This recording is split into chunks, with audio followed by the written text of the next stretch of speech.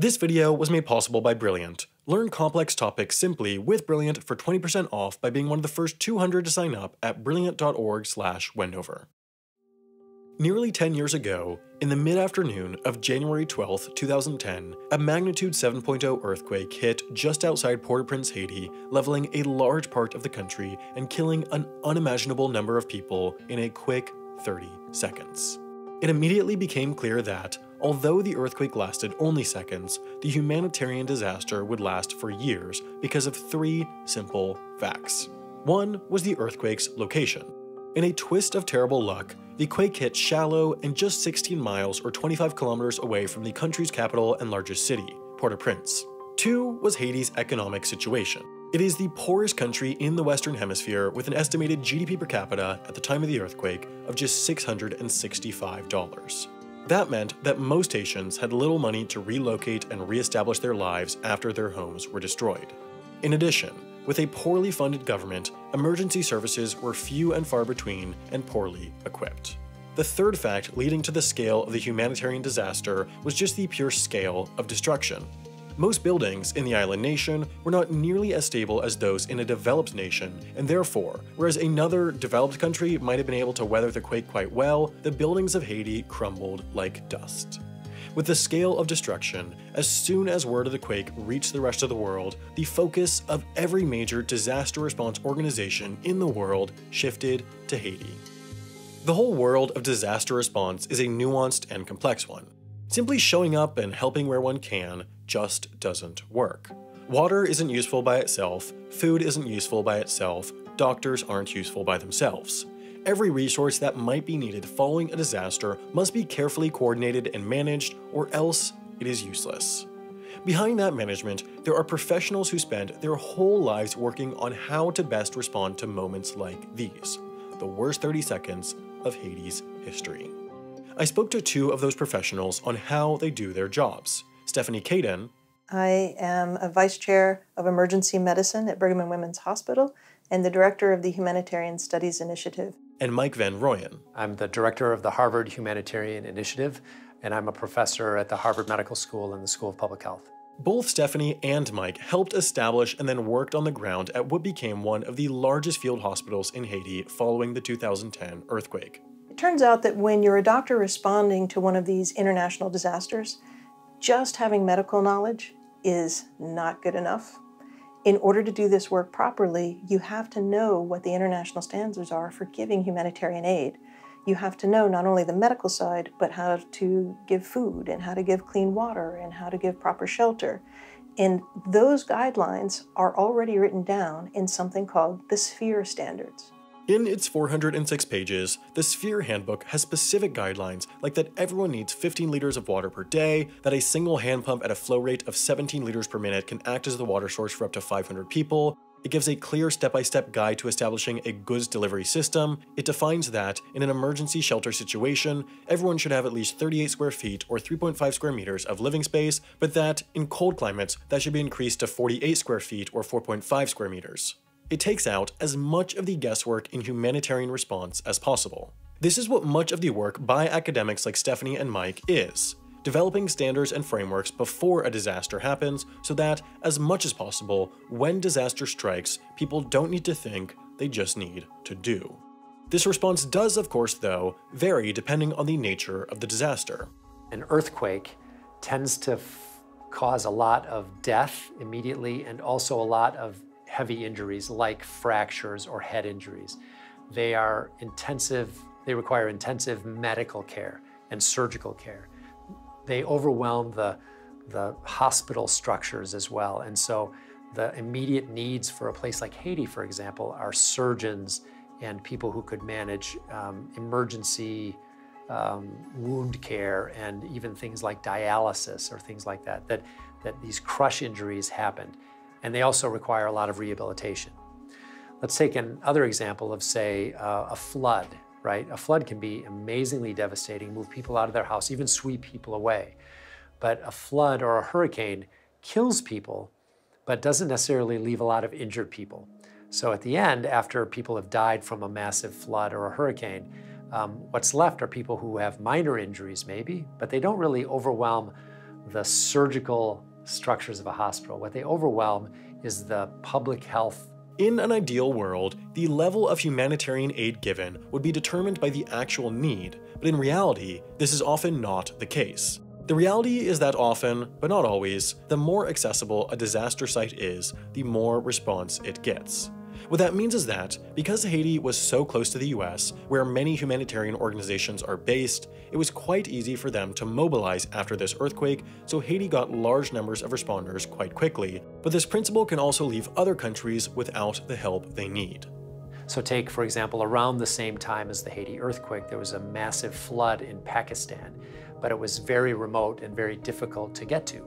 So the difference in the responders is entirely different. The only people that could respond in this distant area of Pakistan for this massive flood were the major organizations that had lifting capacity, and they could fly planes in and they could land personnel in the middle of someplace that's very remote.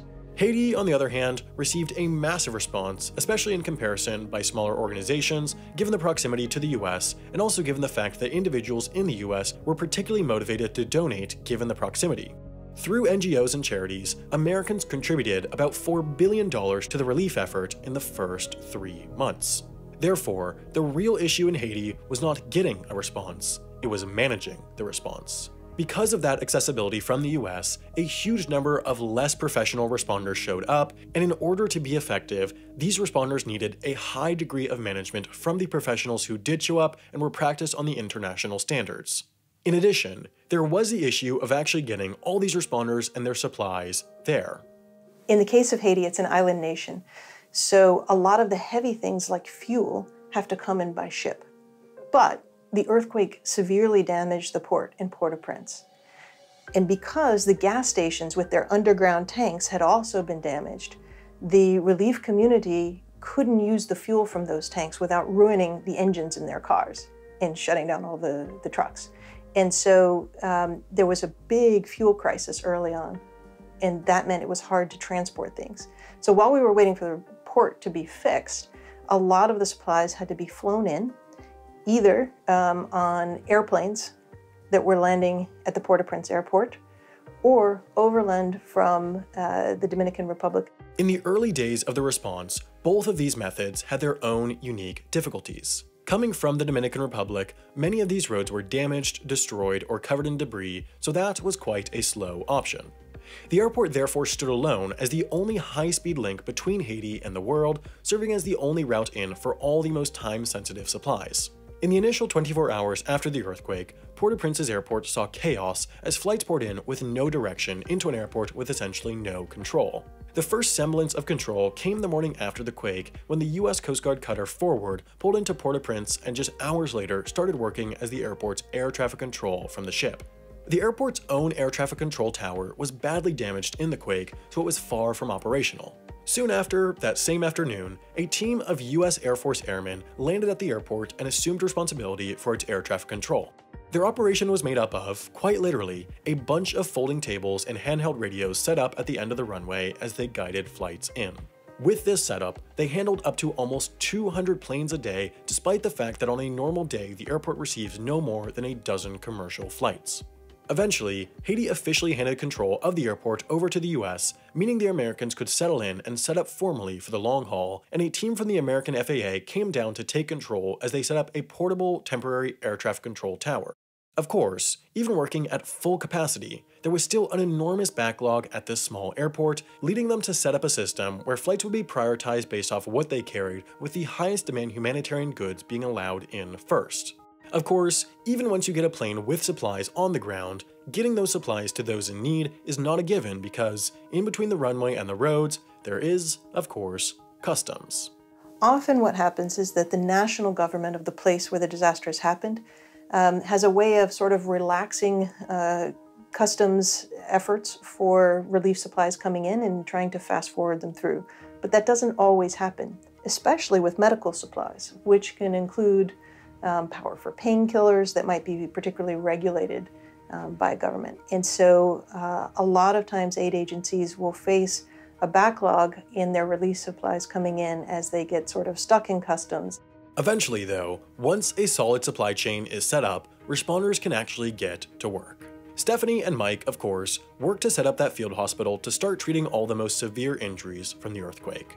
While the Harvard Humanitarian Initiative, who they both work for, doesn't typically itself actually respond on the ground to disasters, they did exceptionally in this case, and as the literal experts in this sort of activity, they were able to set up a stellar operation. As experts, they knew, once again, that doctors by themselves aren't necessarily useful. Doctors are useful when placed where they're needed, and so the first step was to identify what was needed. So in the Haiti response, the HHI team identified one major gap in particular, and that was the lack of rehabilitation resources for patients that had big operations, like orthopedic operations, but had nowhere to go because there was no place to admit them and to rehabilitate them. Therefore, the hospital had its focus, and everything could go from there. Again, because of the specific nature of the disaster, the team knew that they couldn't set up their temporary hospital just anywhere. After an earthquake in particular, when the people who've been injured in the earthquake have seen all the buildings around them fall down, they do not want to go into another building because there are a lot of aftershocks afterwards, and they're afraid that these buildings might have been damaged and that they might fall down and either kill them or cause more injury, and that is a very reasonable fear. And so even though the place where we were working had buildings that were very strong and very well able to sustain all the aftershocks with little or no damage, the people we were helping were too afraid to go inside them. The hospital therefore had to be almost entirely built out of tents. Despite the focus on acting as a rehabilitation center, the hospital did, however, still perform surgery, and therefore they needed a super sterile environment to prevent infection or contamination during surgery.